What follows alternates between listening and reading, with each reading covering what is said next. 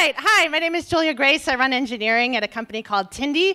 But this is a story that started 4 years ago. I witnessed one of the biggest fundamental changes to the computer science community had seen in decades, if not centuries. So I was a researcher at IBM Almaden Research Center. I wrote a lot of papers that included really complex mathematical proofs. But I worked down the hall from Ron Fagan, who's one of the most famous computer theorists in the entire world. I'd go to Ron's office, we'd walk through my proofs, we'd also talk about the 49ers.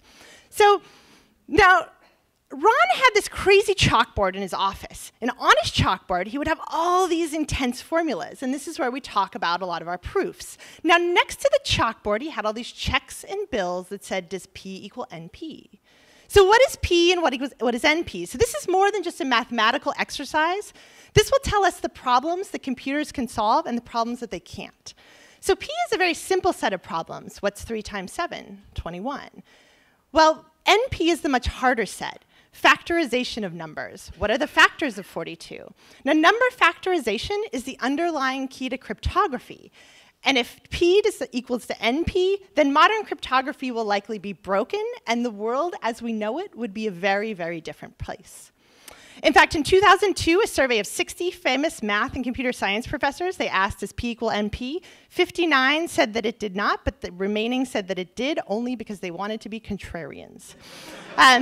Now, the P equals NP problem first got hit into mainstream pop culture in 1995 when there was an episode of The Simpsons where Homer Simpson wanted to escape his in-laws, so he went through a rabbit hole in a bookshelf and he found this alternate world where P equals NP. Now, this is more than just math. There's cold hard cash on the line, $1 million if you prove that P does not equal NP. Now, this problem has been around for a really long time. So if you're a mathematician or you're a computer scientist like myself, some of these problems take decades, if not centuries, to solve. So this is apparently what people did in 1971 when the problem first came out. Now, there's many other famous computer science problems that take centuries to solve. So now, all this changed on August 6, 2010.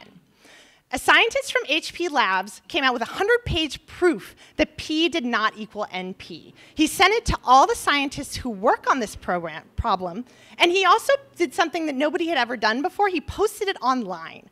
Now, this proof got picked up by aggregators like Slashdot and Hacker News, and soon nerds everywhere were sure that P did not equal NP, that the problem had been solved, that this man had won $1 million.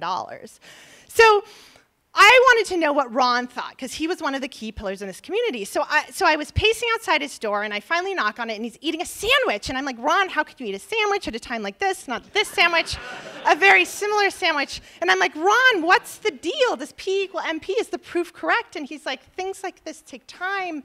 But how do you know about all of this? So you see, this had never permeated outside of the circles of theorists that had worked on this problem before. And then something happened that was even crazier. TechCrunch published real news, and they talked about P. They picked up on P equals NP.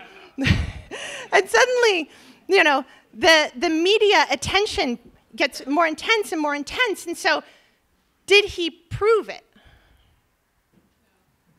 So the answer is maybe, but probably not. So it is widely accepted that the proof did not hold, but he still maintains that he proved P equals NP. Now, even more media attention comes. John Markoff on the New York Times writes about this. And all of the researchers in this community that work on this, they start issuing public statements. And one of the statements was like, we know this problem is really hard and interesting, but we didn't think that anybody really cared about it until now. And so I leave you with this. What's the important part about this story is not that this proof came out or that someone tried to solve P equals NP, because apparently, according to Ron, this happens every week he gets another proof. But the key thing is that now these discussions are happening outside in the community, that you and I can be involved in these types of things, even though we're not experts. And perhaps the next P does not equal NP millionaire is sitting in this room tonight. Thank you.